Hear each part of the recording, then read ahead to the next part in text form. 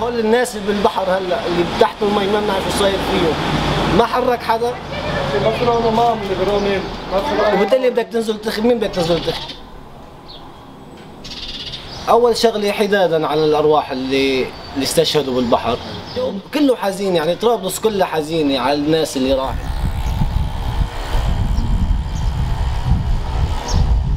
لا جابوا كهرباء ولا جابوا مي ولا جابوا شيء، شو بدنا ننتخبون؟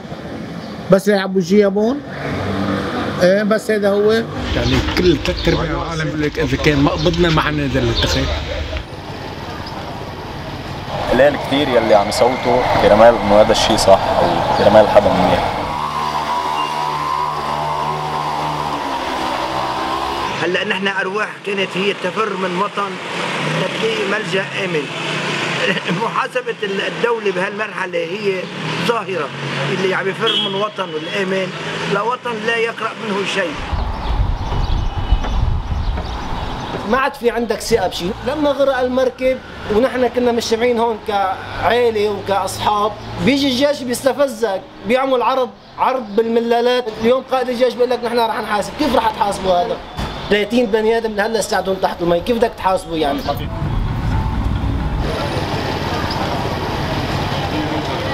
دليل انه نحن مبعثرين، ما عندنا لا امان ولا عندنا اطمئنان ومتحكمين فينا الطغاة الفجرة.